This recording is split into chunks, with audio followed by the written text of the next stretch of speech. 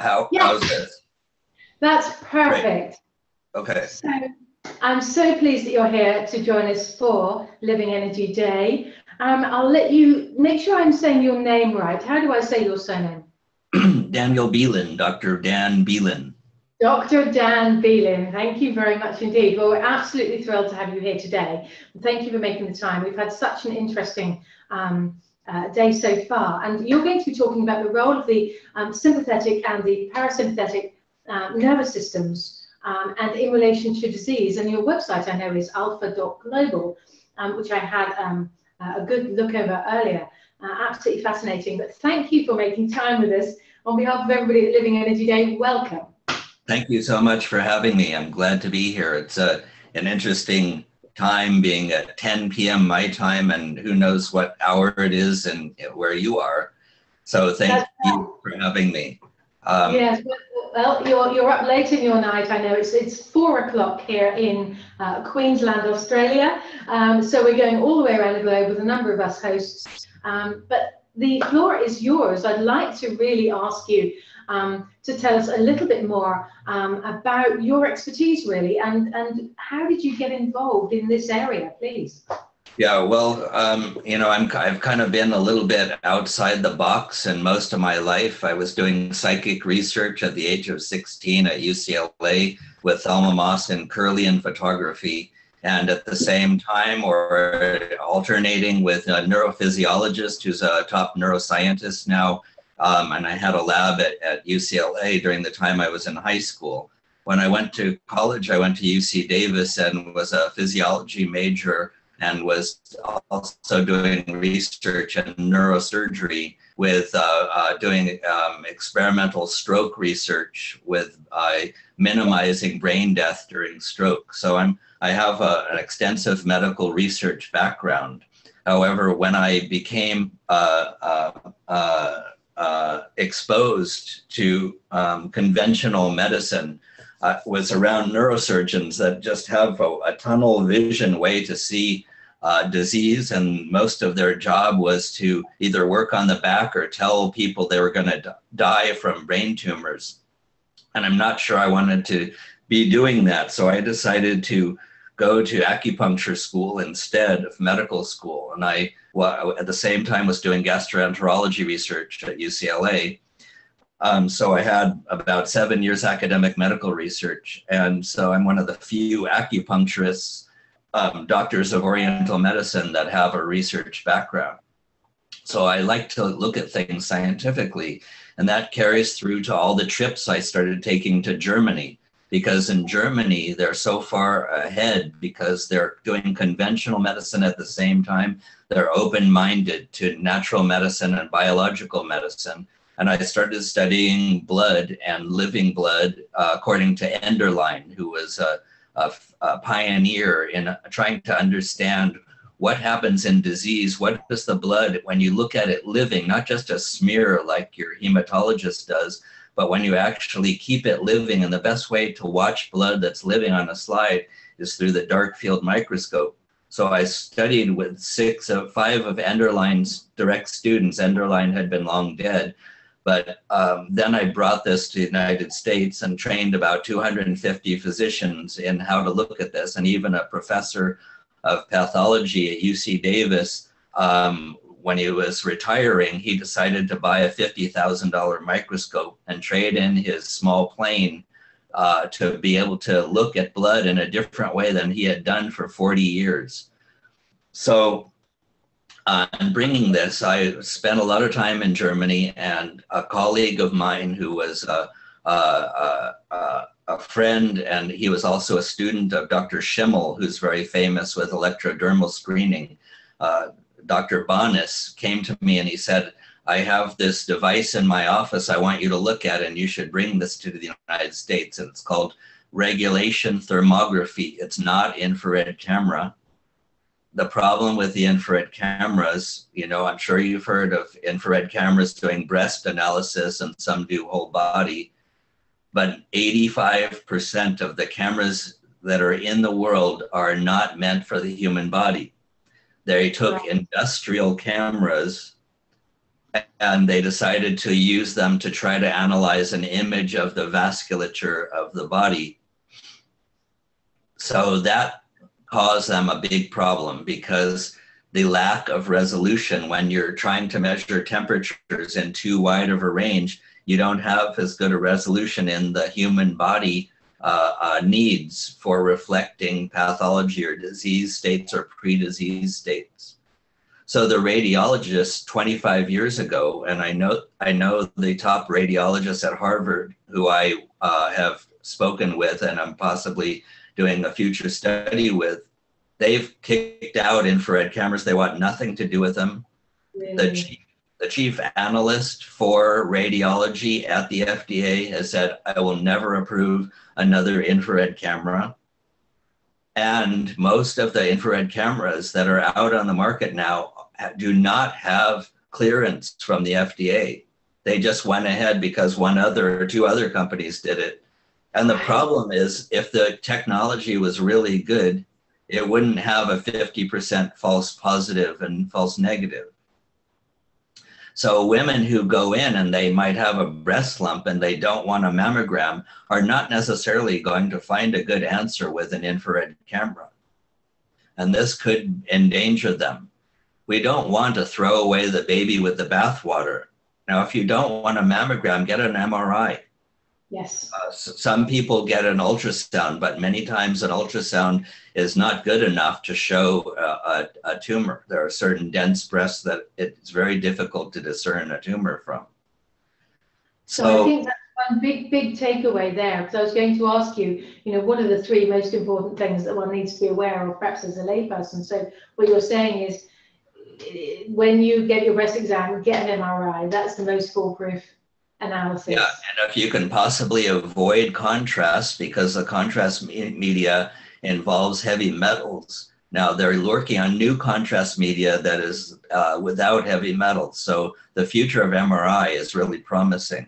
And we don't want to ever not have imaging. And this system that I'm involved with, that I've now brought all over the world, from the German system, we only improved it. I didn't invent anything. I only improved the system that was already there, cleared them through FDA both times. This time was a lot harder because they're a lot more critical of anything else coming onto the market except their own X-ray and MRIs and PET scans. So I had to convince them that this was different. And the way that it's different is we're not taking an image anymore. The imaging is left to the radiologist's expertise. We're actually taking digital measurements 2 times, before and after a cool air stress to the body.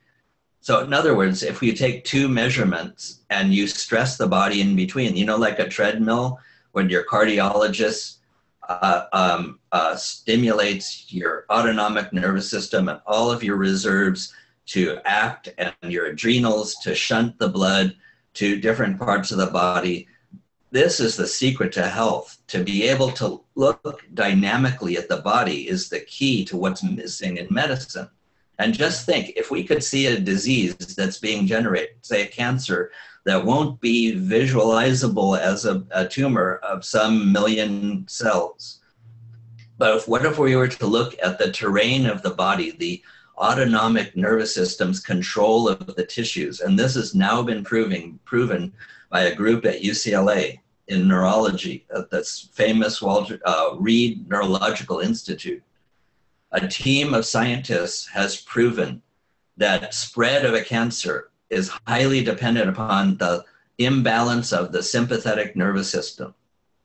So people who have a small tumor and have it removed, and then they're forwarded to chemotherapy, radiation, or hormone suppression, we can know what kind of therapies would be best, because we want to be able to measure, if we could measure the sympathetic nervous system and see how imbalanced it is. In other words, when we're, say, in our city lives, pressured by our jobs, pressured by survival, pressured by the media, putting all this stuff in our brain, and we're not meditating every day or doing yoga or Tai Chi or doing relaxation, we're going to have an imbalanced sympathetic nervous system. We're going to use up these reserves. And it's been proven that the spread of a cancer is enhanced up to 4 times with problems of the sympathetic nervous system. Well, what if we could measure exactly what's happening to the sympathetic controls of the tissues in all their regions? And this is what this technology, regulation, and now we call it thermometry, because thermometry is a mathematical measurement of the stress response. So we take numbers. What does numbers mean? It means that we rule out the subjective eyes of a human observer. So that means that an 8-year-old could take the measurements that we take and will get the same results no matter what. And the interpretation is based upon 30,000 patients that have been gathered over the last 25 years of regulation thermography in Germany. So in other words, 40 years ago, a famous German physician named Schwamm determined that it's much more helpful to take 2 measurements instead of just 1. Because then we can look at the body dynamically, how it changes. And we have so much more data, we can see trends of the body. And so if we can see trends of the body, and those points that we're measuring are coming from innervated regions, like the liver is coming from the thoracic vertebrae, I don't know, I think it's 5. So there's messages from the internal organs that are being carried like a conduit through the autonomic nervous system's control of the skin temperature above that region of that organ. So over here on my upper right abdomen, just below my ribs, there's 3 points we measure that represent possibly indications from the liver that we can then, and the FDA has examined this, and they've determined, as we have, that we can assess, if we use this with all our other tests, we can assess neoplastic conditions. That means a condition of the body that exists before a tumor can come, because a tumor can't come unless we have a condition that is going to nurture that independent growth. If we say drink, if we are alcoholic and we have liver cirrhosis and we increase our risk for liver cancer, we can see that whole cirrhotic staging all the way along, because what happens to the liver region when we measure it our way, we see 1 temperature, we subject the person to the cool air of a normal room, but they take off their clothes to their underwear. And that's enough stress to be able to get a second measurement that should normally be cooler. The second measurement on the abdomen should be cooler than the first measurement when we subject the person to cool air. However, if there's liver terrain or the condition that could give rise to a problem, it stays the same. If there's inflammation, it goes higher. So we subject the person to cool air, but that gets higher. This is called regulation thermometry, and we have approximately 45 signatures that have been discovered over the last 30 years by 1,500 physicians, mostly in Europe. And I've been involved with this for about 18 years now. So I was involved with the first device that I was told by Dr. Bonas, hey, why don't you bring this to the United States? I'll introduce you to the owner of the company and see if you can get it through FDA. So I had to find the right attorney, which is not an easy thing. And then we had to do this in an orderly way and then present it, and finally got it through. Now we changed the probe to a much higher technology probe, to an infrared sensor that itself is calibrated to the human body. And then we calibrate our whole system to the human body. And so we've been now in production for about four years, 3 years. We have 160, soon to be 200 devices worldwide, where I think we're in 17 countries now. We've just gotten, we're in Australia, we're in Canada, we're in all of North America. We're in Mexico, we're in Malaysia, Singapore, Thailand, China, Taiwan, and Europe. Congratulations. Congratulations. So what type of condition are your devices mainly involved in helping with? Well, we're looking at adjunct diagnostics, and so we have several conditions. That one of them is neoplastic condition, so any organ or can be affected and can be the central focus of a cancer. So that's the lymphatic system, that's the pancreas, that's the lung. Then we have clearances for inflammatory disorders. Well, diabetes is an inflammatory disorder. Arthritis is, the autoimmune diseases are inflammatory in most of the ways they exhibit themselves. So inflammatory disorders, musculoskeletal disorders, because we can take measurements along the spine and we can see that there's stress in the low back or in the cervical vertebrae. That's an old chiropractic thing, and we're not really interested in chiropractic. We're more interested in internal medicine and giving doctors a tool that they can get more information to use with their other tests. In other words, I still, in my practice, and I've been practicing 33 years, 16 years now with regulation thermography. My practice, I see everything from chronic fatigue to cancer, but I never stop them from doing their orthodox and their conventional work, but I want to give them education. Yeah. So not only do we say, oh, this looks like you're not exercising, this looks like you have a food intolerance from an inflammatory disorder pattern. What happens to there's a point right below your belly button that goes very much colder than the rest of the points in the abdomen. That's a food intolerance. And how many of us are eating foods that we're having inflammatory reactions to? Probably 80% of us, unless we're already gluten-free, dairy-free. Yeah. Would you say that gluten and dairy are the two biggest culprits there? Yeah, that's the first that I look at. Sometimes eggs, sometimes nuts. But I think the gluten problem is a real problem. I think the gut needs a couple of things. It needs a good lymphatic system, because we have so much of our immune system is centered in the Peyer's patches of the intestine.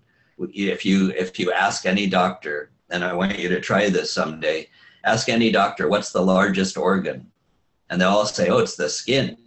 You say, no, it's not.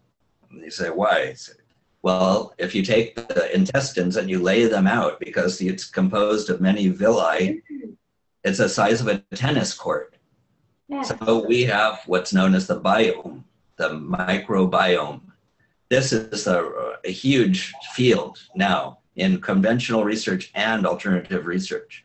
If we have more microorganisms in our body than we do cells in our body, including in the brain. Yes, we comprise mainly other organisms, don't we, and not ourselves, or not what we think of as ourselves. But actually, of course, we are the sum of the whole of the parts, aren't we? We're a big symbiosis. We're a symbiotic jungle, a rainforest. And so that you know how sensitive the rainforest is. One small thing can throw off many, many systems.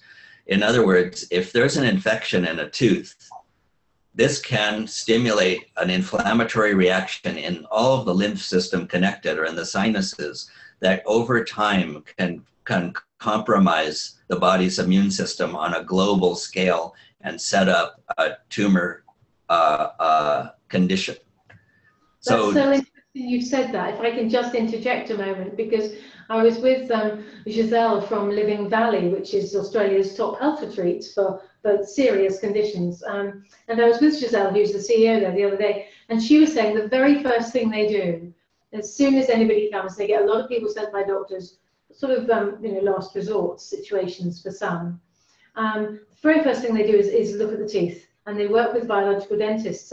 And she was saying that of all of the conditions they've had of cancer of the prostate, there has always been that one particular tooth which is linked to the prostate, which has been rotten.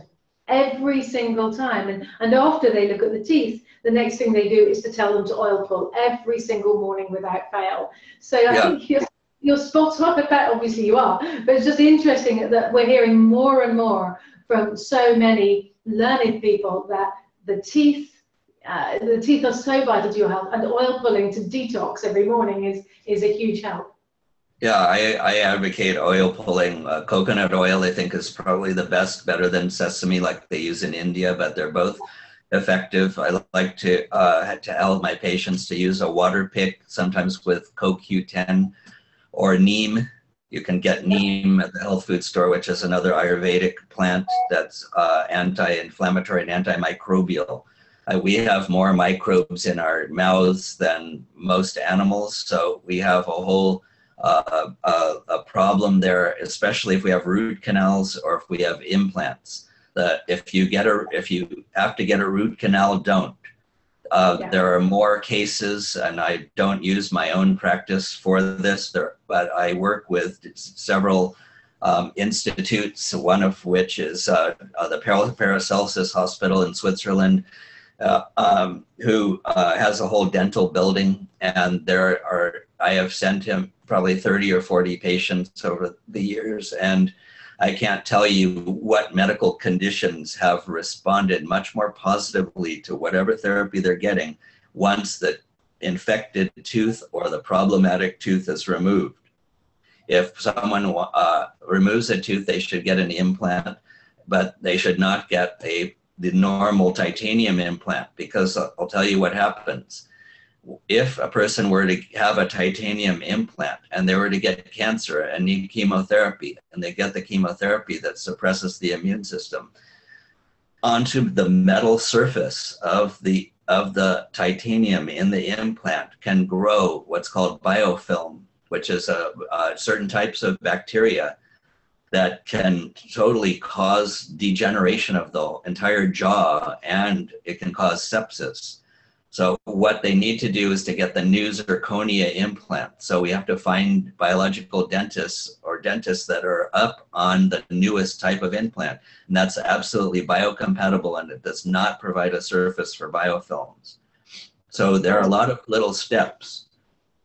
That's absolutely fascinating. Thank you. Getting back to the regulation thermography, this is the original book by my teachers, woman and man, husband and wife team that decided to analyze the changes, and you can see these marks that appear.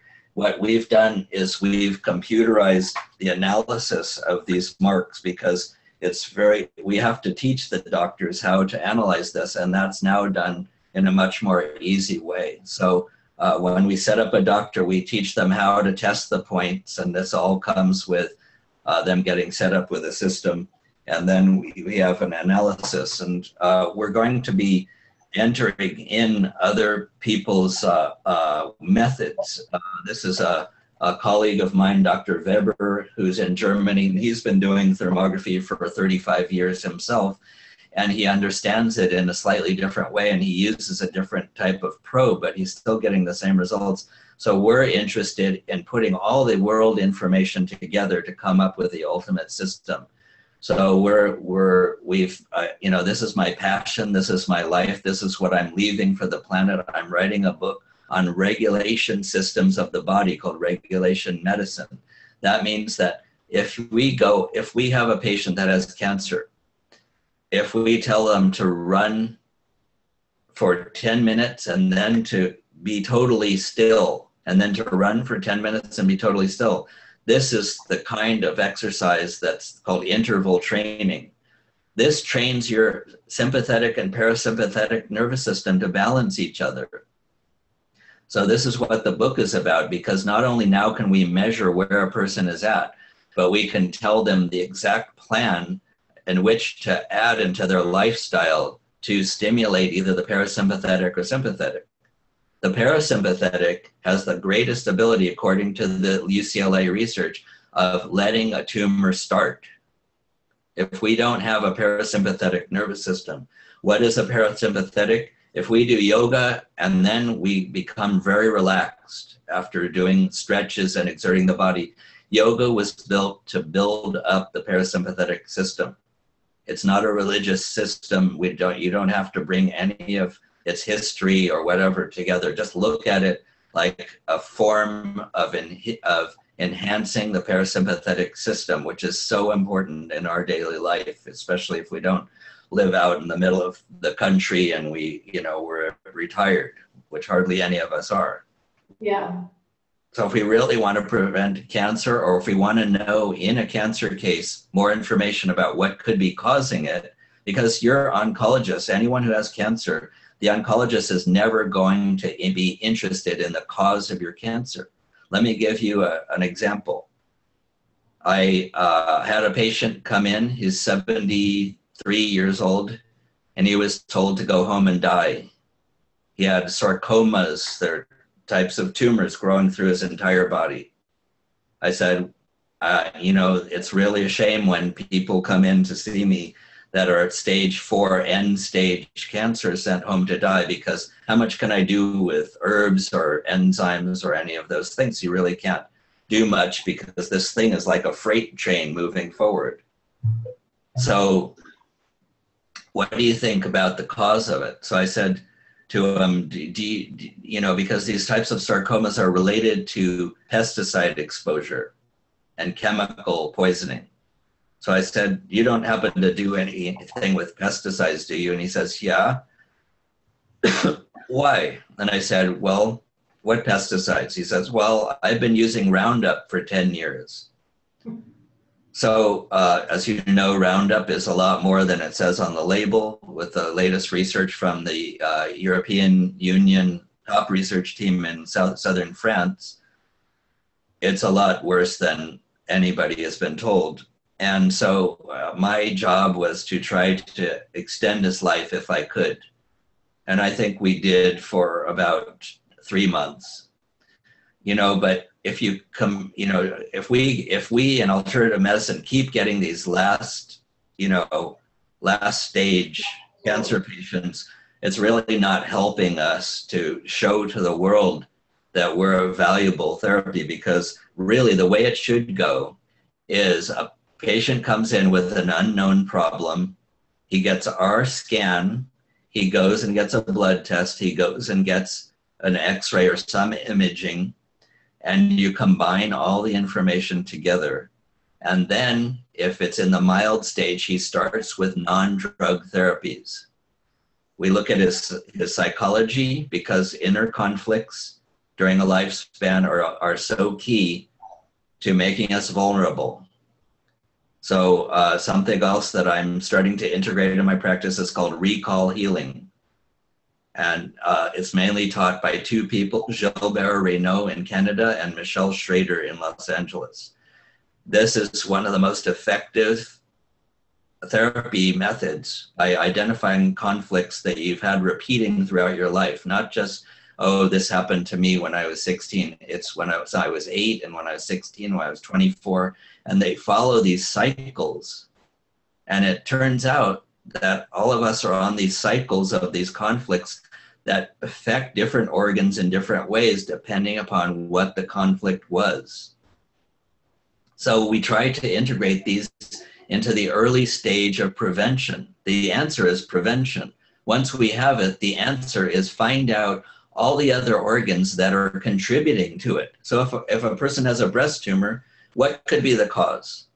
An old infection in the tooth, a lymph infection, an endocrine imbalance where they're producing, hormones that are bad forms of estrogen that are stimulating a genetic or an epigenetic precondition, an exposure to chemicals. What if we could find out which one of those it was, and let the oncologist treat the people the way that they do?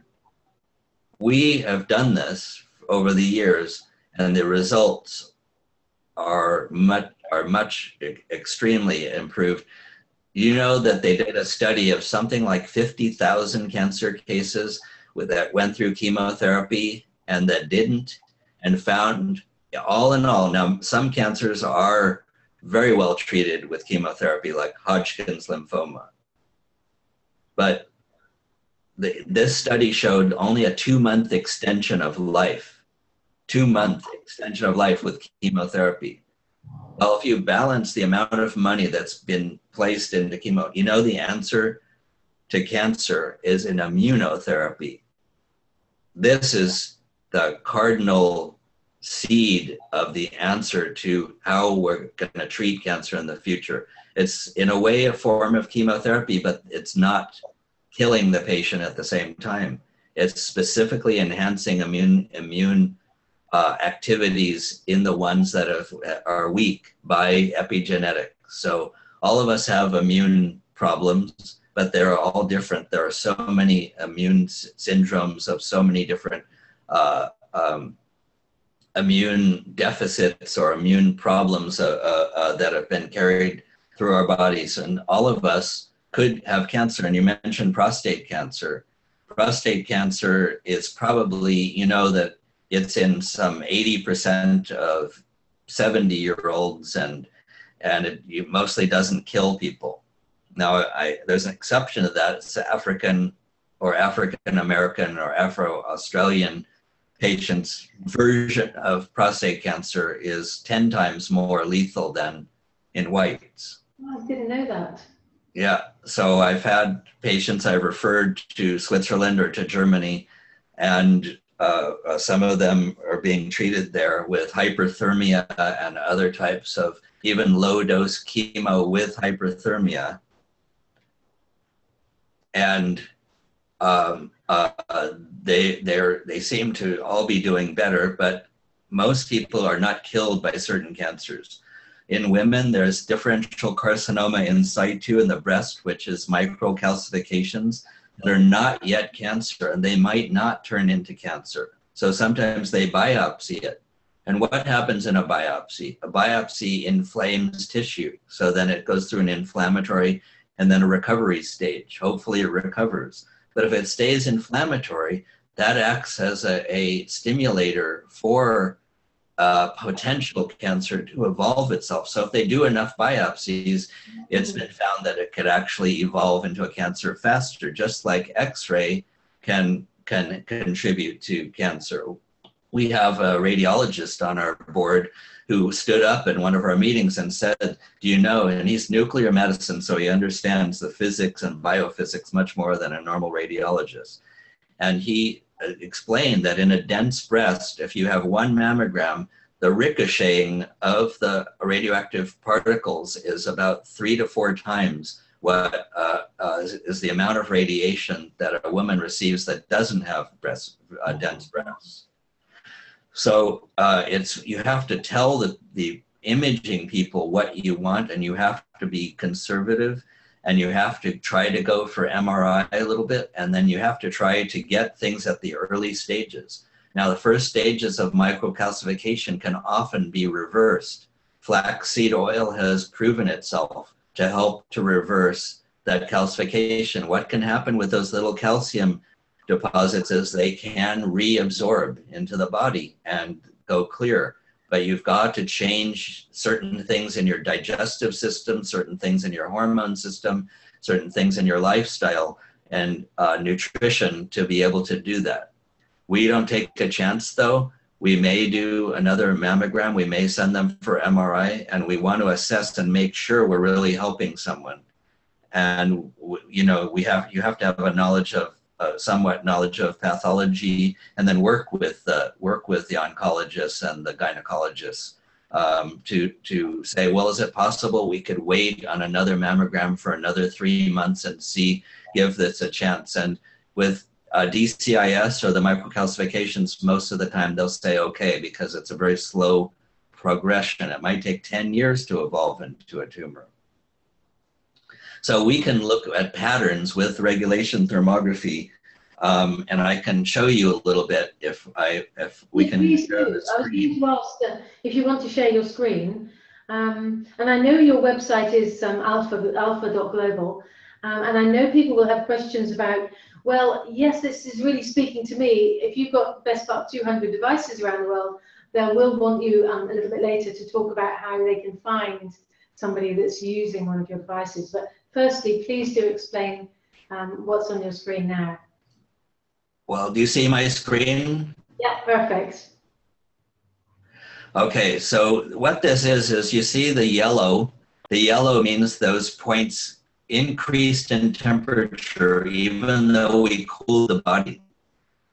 We interpret that as an inflammatory condition. Okay. Do you see the black? The black Yes. are points that didn't change at all. They stayed the same temperature even though we cooled the body. That means that the innervation of the sympathetic nervous system that's supposed to close the capillary beds and make those points cooler didn't work at all. There's a cut in the innervation signal. Right. That means that there's a problem in the tissue that is emanating out and interfering with a clear message from the sympathetic nervous system.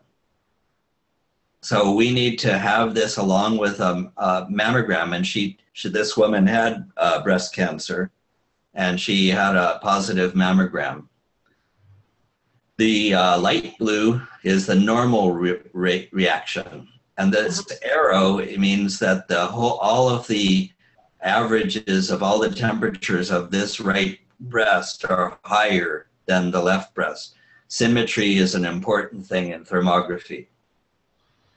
And then we grade the signatures that we see in terms of, do we think that the influences that are creating this situation could be coming from a vital organ like the liver or the pancreas? And this says yes.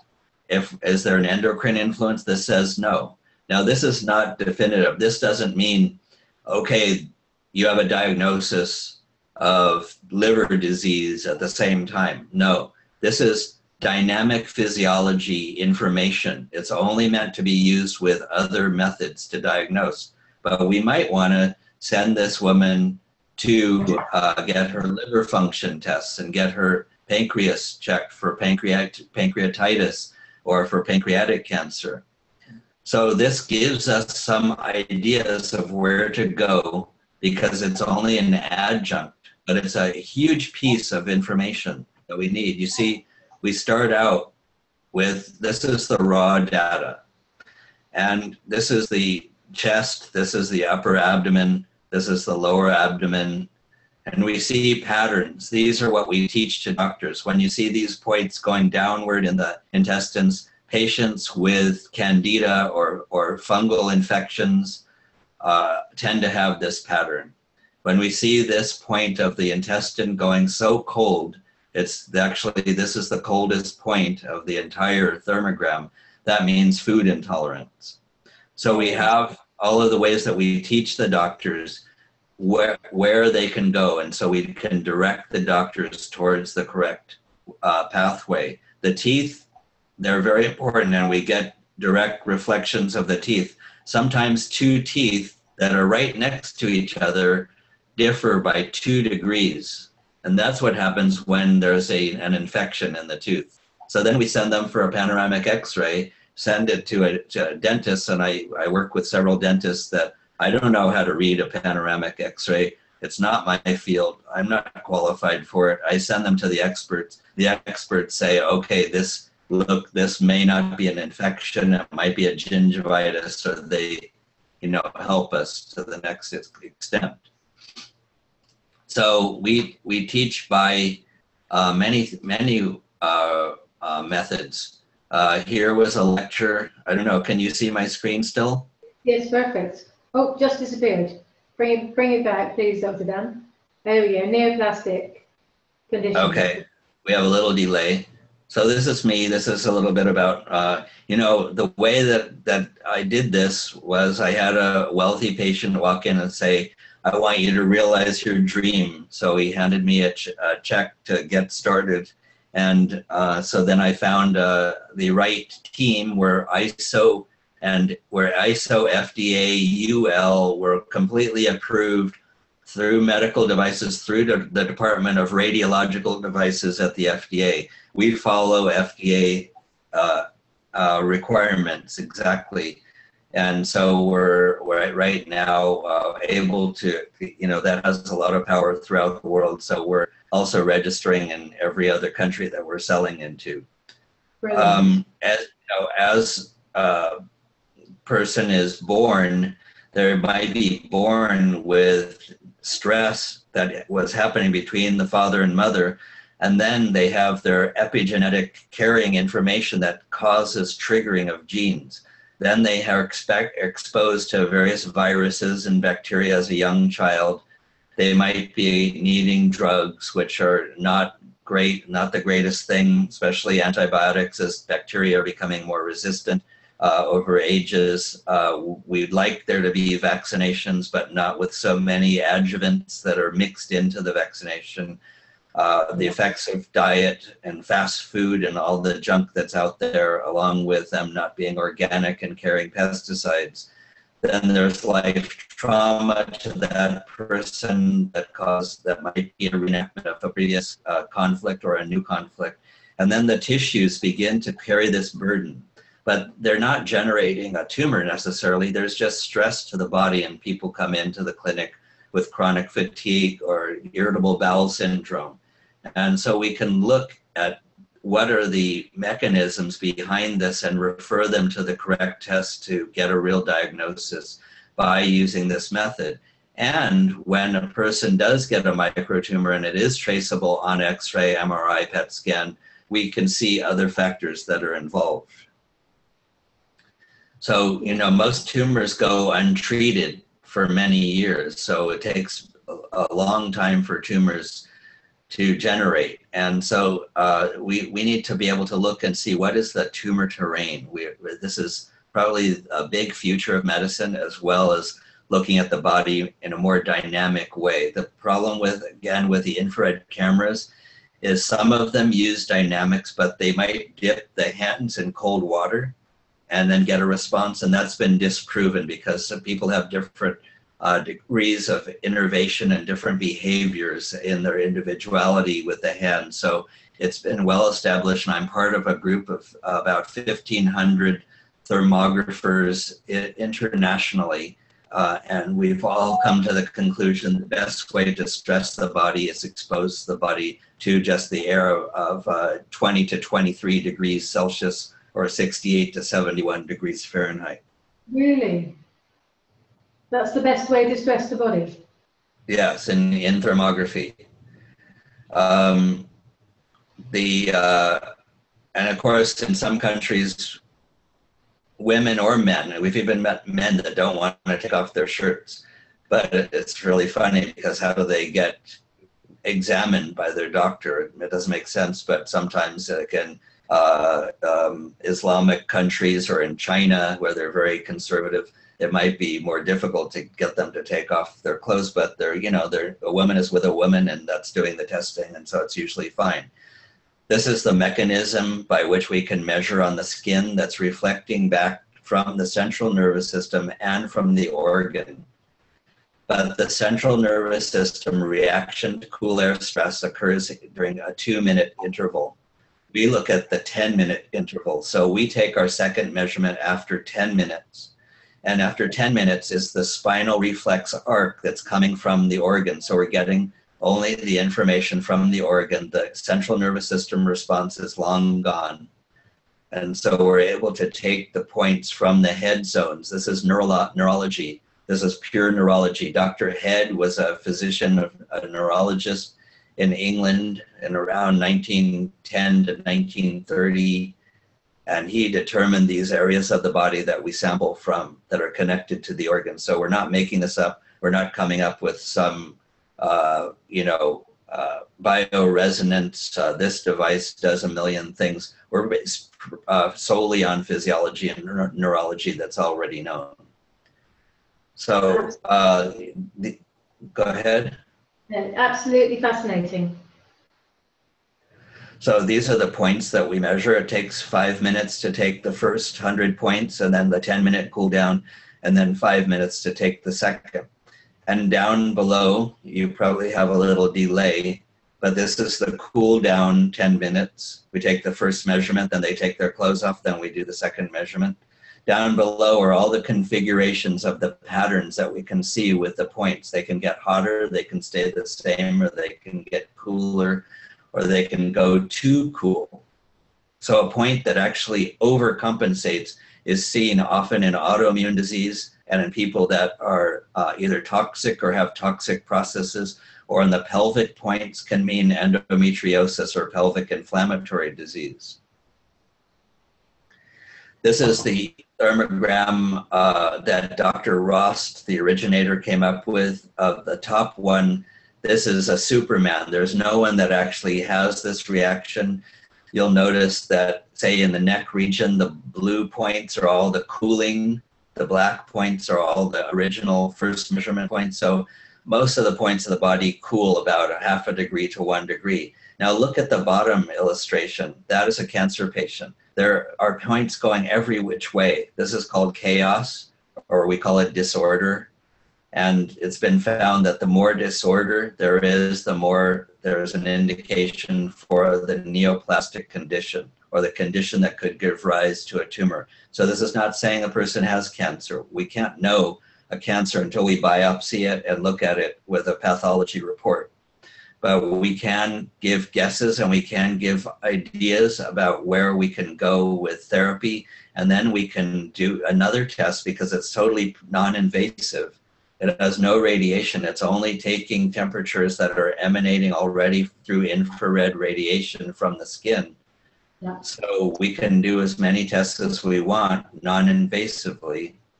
And so every month on a cancer patient, I usually want to monitor whether they're doing chemotherapy or they're doing natural therapies.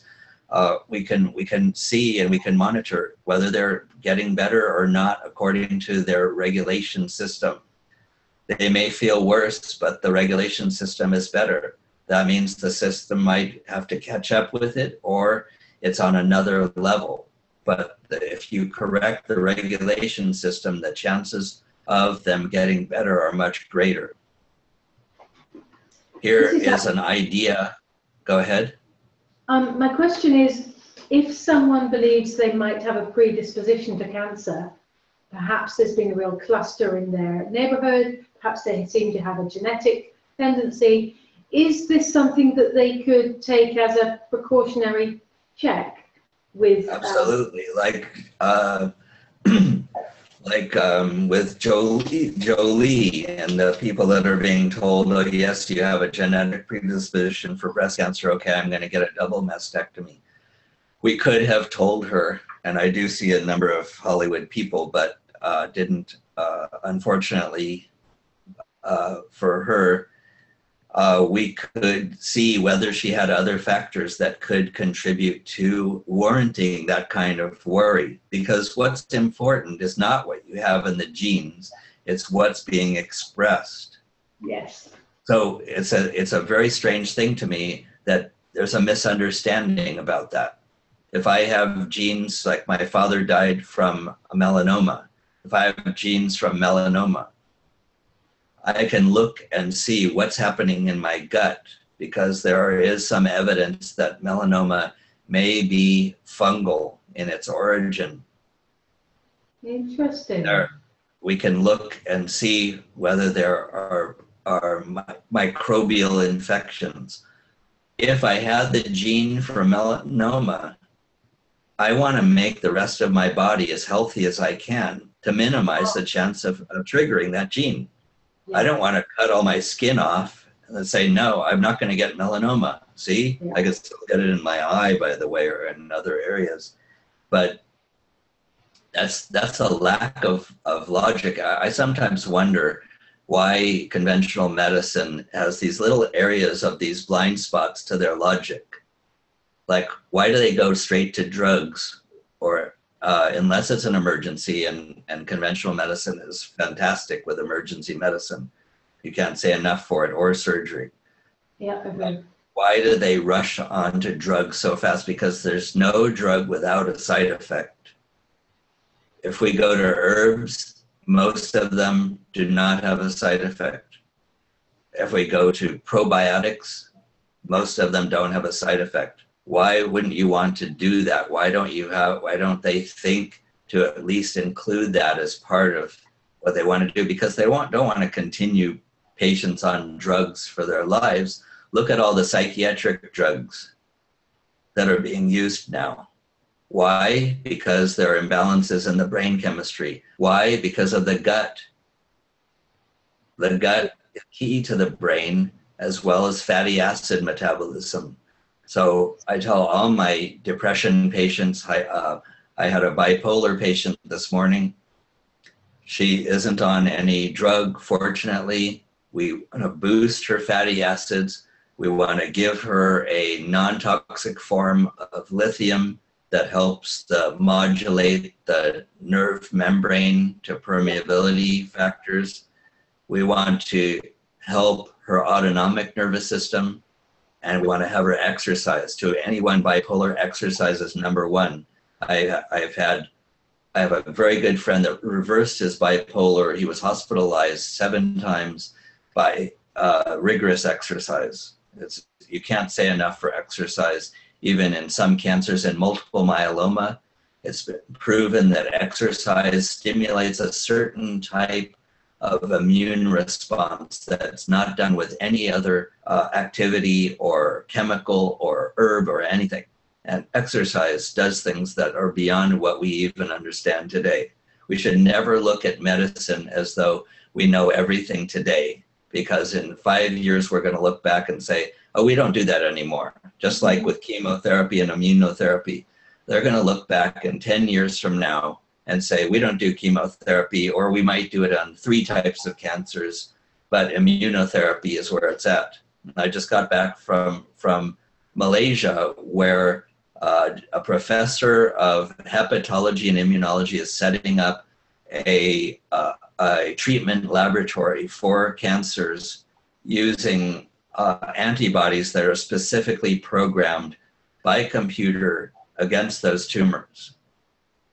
So he's a conventional doctor. He's written 500 papers in hepatology and immunology. He has a position in one of the leading universities in Germany, and he's doing non-chemotherapy treatment of cancer. And he uses our machine, by the way, the regulation thermography, to know when he should dose his immunotherapy. So in conventional medicine, no matter what, we need to look and see when we should dose the patient. Is it every 3 weeks? Is it every 2 weeks? What is their nature of their response? Do they have an inflammatory a reaction initially, and then it comes down after 2 days, or after 5 days, or after 7 days? Well, you don't want to start another therapy before it's come down to normalize again. We can see that here. Yeah. So this is a fantastic tool. And yeah, we can... if I can just interrupt you there. You said that this is a doctor in Malaysia that's using your device. And I know you have the best part of 200 around the world now, and demand is growing strongly. If somebody's listening and they feel that they would really benefit from this, or a loved one, or a colleague, or somebody who really needs to see a doctor using one of your machines, how can they find out where they are? Is there a referral list on your website, or how can you help them in that way? You can email me at drbeilin@alphatherm.com. He's also in Germany, so he's in northern Germany, associated with the university there, but he has a doctor named Nesselhut. His name is Fred Fendrick, but he works with Dr. Nesselhut. That's in town of Duderstadt. So I can put them in touch with these doctors. It's not inexpensive, but if you compare it to chemotherapy, it's cheaper. It's around between $20,000 and $30,000 to go through a therapy, but it's the best possibility for a long-term survival with many cancers. I can't tell you which ones, because I've just established a relationship with them through facilitating them with our technology. So I'm young in the relationship. I can't tell you what the most effective cancers are, but I can put people in touch. And doctors watching this can also come in touch with me, drbeilin@alphathermo.com. I'm sure you'll have the information there. We have different cases that we've taken. We had a very interesting case of, here's an infrared camera that showed a suspicion on this left breast in about the 2 o'clock position. And when we did our measurement, we found that there were 2 spots that we had concern. She elected to a breast removal, mastectomy. They sliced the breast through histology. The infrared only found 1. The X-ray, the mammogram, only found 1, and our method found both. So wow, it's not that we replace mammograms, we're different. If you take 2 circles like this, we can do our thing and they can do their thing, and combined we get about a 91% accuracy. With just mammography, it's about a 70%. With ours in physiology, we found around an 83%. When you use them together, it's the best, because you have an image and then you have the factors of the physiology that are contributing or not. And look at this again, it comes back to the teeth, doesn't it? 2 breast teeth affected, indicating strongly that every single tooth relates to a part of the body, which we're hearing more and more. That's true. And it's interesting because I'm actually a doctor of Oriental medicine, licensed acupuncturist, but we've had very few provings of the acupuncture meridians. And when we sometimes see, say, a person with liver disease, and we see on the thermogram the points don't change temperature above the liver, we'll actually see 3 or 4 of the liver-related teeth become problematic in our test. So actually the liver can feed back to the teeth, and we can actually revalidate acupuncture. So it's incredible what we've been able to find. Acupuncture has a lot to be desired, but they haven't had an instrument. The problem with acupuncturists is they don't have a scientific instrument. They read your pulse, and you get another acupuncturist who says, no, you don't have that, you have this, and they never agree. They read the tongue, they might agree, but then what do they have that's really scientific? Nothing. This shows some traditional Chinese medicine correlations, and so we're adding that to the program. We'll be adding traditional Chinese medicine into the results of the thermography. Fantastic. Dr. Daniel Beilin, you've been absolutely so thoroughly educational for all of us. And I just love the way this completely relates to energy, energetic imbalances, flows, etc. And the fact that you're doing this remarkable work all around the world, and thank goodness for your benefactor, your wealthy patient who enabled you rather. Well, we have about 20 investors, and we're wanting to really boost this worldwide, and we're thinking of making a smartphone version for rural areas in impoverished countries. So we're available. Again, you can reach me at either info at alpha, spelled like the Italian sports car, alfa.global, info@alpha.global.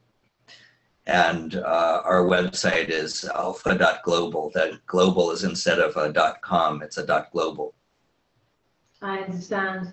Okay, well, Dr. Daniel Beilin, thank you so much. It's been fascinating. We're going to make sure that all of your information and your contacts are on livingenergyday.com. And this is being shared all around the world. Of course, it's live right now, a 24-hour marathon. And one of our next presenters, Michelle Reinhardt, is standing by to take over from you. I'm going to have to say goodbye. We could talk for hours, and I'm so grateful to you. So just a very quick, really quick recap. Thank you so much, and let's keep in touch. Yeah, definitely. So that really quick recap, I think what my takeaways were to look to the teeth with the biological dentist. And to look for the cause. To look for the cause. Don't just take the end result, but look for other causes that, because none of us are just an isolated organ. We're contributing organs that actually endanger other organs. And if we remove the stress from the organs that are contributing, we stand a much better chance. So being able to understand those emotions and those stresses is key as well, isn't it? And your machine really illuminates and enables people to understand what's going on. It's mathematics and it's patterns and it's physiology. Well, thank you for the good work. Thank you to you and your colleagues, all of your investors. And I know we'll keep in touch and we'll hear a lot more of you and Alpha. So remember, everybody, alpha.global, not alpha.com. Alpha.global is where to find this amazing work. Dr. Daniel Beilin, thank you so much. Thank you. Bye. Bye-bye for now.